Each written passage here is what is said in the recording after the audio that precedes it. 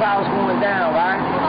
With B-boying and B-girling, it's about, first of all, you gotta dance, you know what I'm saying? A lot of people not dancing nowadays, you know what I'm saying? You gotta anticipate what's happening with the rhythm, the beat that's playing. That's really important. That's first of all. That's first and foremost. Word up. You know what I'm saying? You gotta hear beats and improvise on the beat. You gotta make up moves with beat. The beat has to detail what you're gonna do. Right? Secondly, you gotta have style. You know what I'm saying? You gotta have your own style. Style is with flavor and finesse, and a lot of other elements that make up your own person. You know what I'm saying? You got folks like Listen, you got Plums, you got Honey Rockwell, and you got mad people and girls around the planet that don't know about style. And it's more than just watching videos and watching who's your favorite breaker. It's about finding out who you are and doing your own style. You know what I'm saying? Was something that society didn't know about. It was something too new for them to even understand. And because of their ignorance to it and lack of knowledge about it, they got scared, and the first thing they do when they get scared about something is to try and stop it. So when breaking was around, that dance sort of scared them. They stopped everybody from breaking in the malls, breaking on the street, and so a lot of breakers turn their energies into graffiti.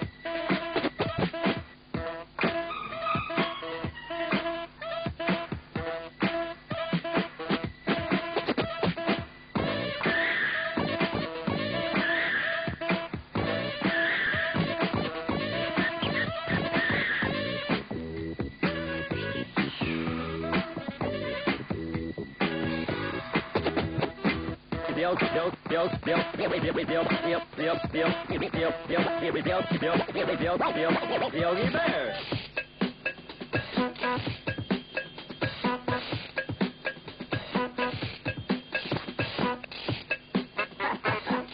What?